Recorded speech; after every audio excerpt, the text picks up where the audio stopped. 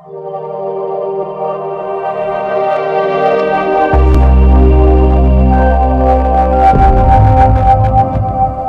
our own organizer giving a talk on Talos OS. This is going to be last talk for today. After this, we'll have wristbands distributed outside, so you can collect those. You all know, my name is Saiyam, and this is about me.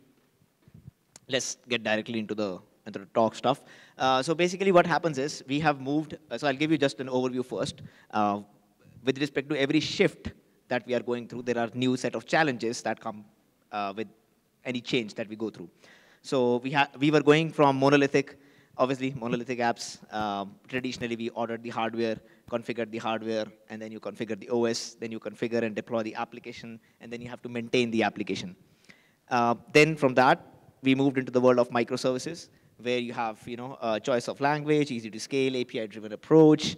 It's cloud native, and then we moved to the containers and Kubernetes ecosystem, because even microservices, when you're deploying it, n number of microservices across different environments, production, staging, development, and then you need the orchestrator for that. So that is Kubernetes, which have become de facto. We have heard all those talks as well. So current flow that many organizations are following is either we have a VM, bare metal, that this was the self-managed ones. Then we install the host operating system, and we are using the same operating systems that we have been using from years, like Ubuntu, CentOS, and stuff like that. And we are installing Kubernetes on top of that, and then we deploy our microservice. So when we talk about that operating system layer, we are still managing, like it's, again, difficult to manage the patches, because there are vulnerabilities, and people talk these days a lot about the security vulnerabilities. So you have to have those secure patch updates, OS version, which OS version you are using from CentOS, from Ubuntu, then the version compatibility between that. Even in different cloud providers, when you have the same set of images, they have kind of different flavor that they provide, even if they say that it is the same one. So your packages still might differ over there.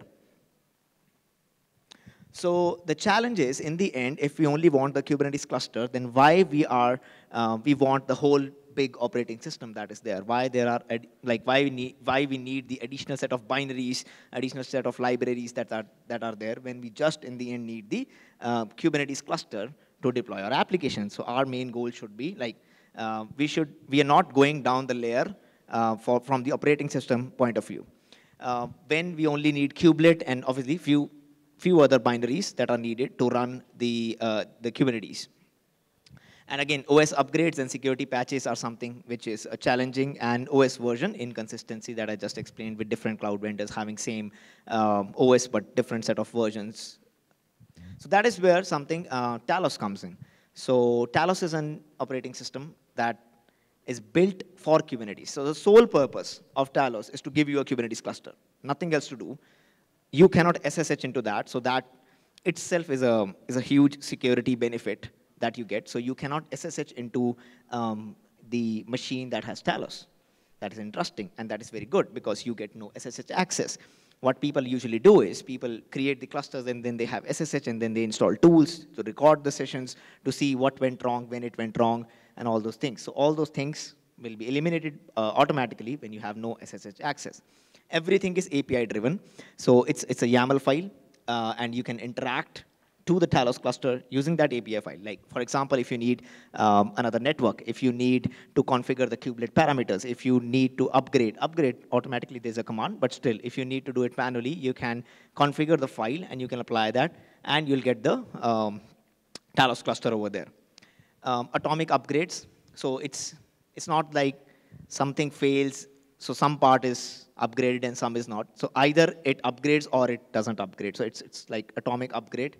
Image-based, so it's the same image that will be running in the same way across the cloud providers, across any cloud providers. And the user experience, again, going to the Kubernetes way, it's RBAC enabled. So you have, whenever there's a new user, you can do it via the RBAC. So basically, following the same Kubernetes native approach, and the sole purpose of giving the cluster to the user, bringing that power of controllers that Kubernetes is having to the OS layer, is what Talos gives you. So it has a declarative YAML file. You can choose the CNI. You can customize that in the YAML file. You can add extra flags in the YAML file. You can apply additional YAML files onto the cluster that you want to do while creating the cluster. So only /var is writable. Rest all is read-only. Even that is not completely writable. There is some extra mounting that is done. So for example, if you have set up Kubernetes, you know, like you have to set up some of the parameters like /etc/hosts. So all those things are there. So due to that, there is one directory which is writable via mounting. Then you can boot up Talos. You can use Pixie booting, and you can use all those things. It reduces the number of CVEs because you don't SSH. The upgrades are atomic, so that is there. And there are limited binaries, so you don't have to care about all the other binaries. Yeah, so that's what it's not for generic container. It only runs Kubernetes. That's what it is. And the controllers have worked really well for application. Talos is bringing the same power to OS. So that's pretty much it. If you want a deep dive, you can go to my YouTube channel and watch the detailed video with demo how to do that. Thank you.